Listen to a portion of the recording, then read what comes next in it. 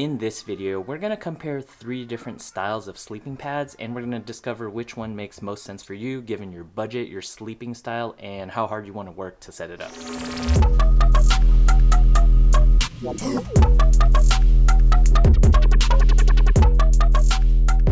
We just came back from a camping trip with the little ones, and my wife, being the thoughtful, caring person that she is, decided to get all 3 types of sleeping mattresses. Links to all 3 of these sleeping pads are going to be in the description and the comments below. If you want to learn more about them, check them out. Click these links right here. It'll really help the channel grow, and it'll really help keep encouraging fathers to go out and adventure and explore with their little ones and their families. You're going to definitely want to stick to the end of the video because there is a clear winner, but we got to build up to that.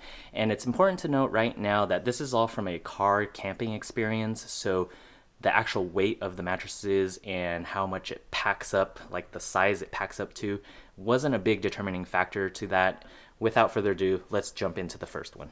We're going to start out with the Thermarest Basecamp self-inflating foam camping pad. So here's what it looks like rolled up. I've got the release valve here tightened, which I should untighten it right here. I'm just going to roll it out and it's going to self-inflate right here. We're going to talk about it. Alright, so it's rolled out, it's doing its thing. So the pros of this thing are that it packs pretty small because it's nothing but foam and air. And also it's pretty light, and I mentioned that's not important for us, but if you were to go backpacking, this is a really great option. There are 2 cons with this sleeping pad. The first one is that in terms of support, it offers the same amount of support as just the regular foam. And then 2, the self-inflating thing is kind of a bit gimmicky. I mean, it's got cool tech, it does inflate itself, but you do gotta top it off. It might make sense for backpackers who need something really light and something that could be set up really easily. But for car camping, I'd probably skip this one.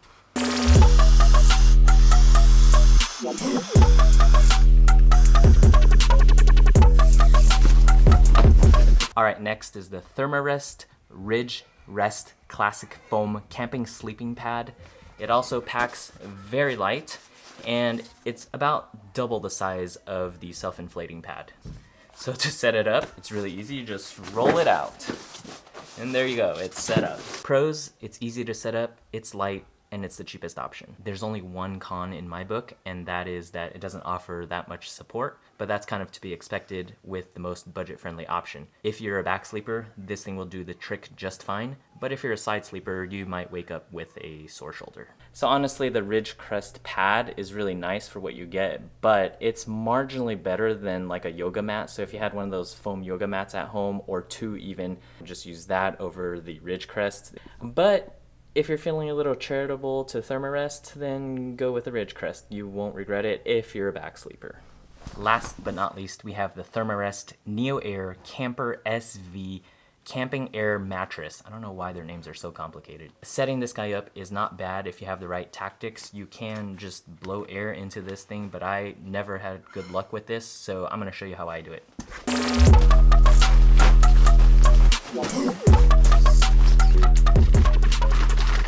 Instead of using my breath, I'm going to use this pump, the same pump that we use for our raft. So we're going to have it in our car anyways.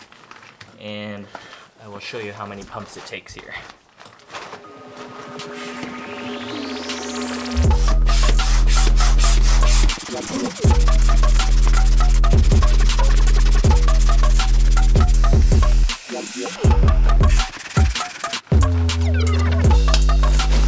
I don't know how many pumps that was, but that was like a minute of setup time with a pump, and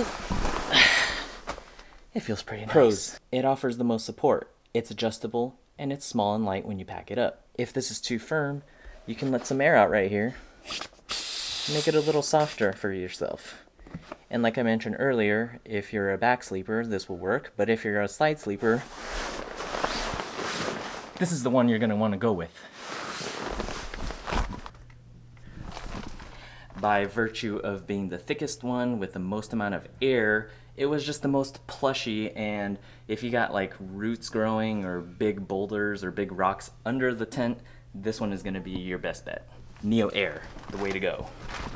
I got to try all 3 of them. So one night I used this NeoAir camping mattress. The other night I actually stacked the foam and the other one, Basecamp, together. And my favorite, because I'm a side sleeper, is definitely this blue one here.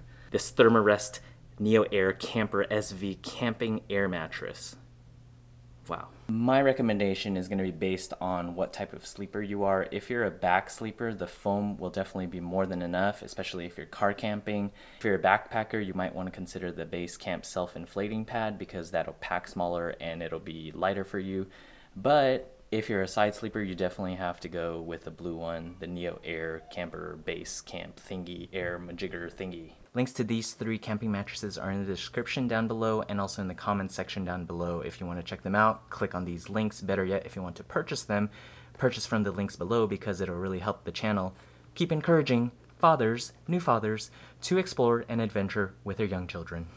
If you found this content helpful, hit the thumbs up icon down below and consider subscribing for more content like this. If you want to catch these sleeping pads in action, consider clicking this video up here or this video down here. Consider subscribing by hitting the circle icon down below. Make it a great day, and I'll catch you on the next